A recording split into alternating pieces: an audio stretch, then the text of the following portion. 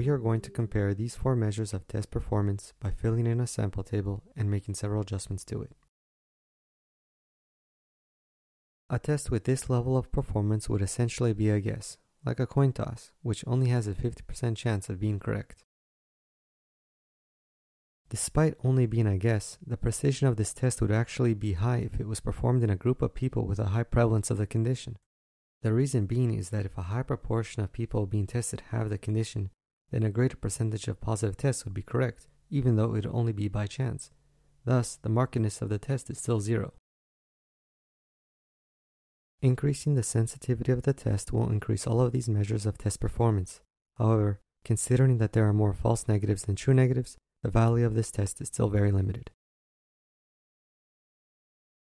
An increase in the specificity also results in an increase in each of these four measures of test performance. Lastly, a lower prevalence of the condition would result in a lower test precision due to a greater number of false positives.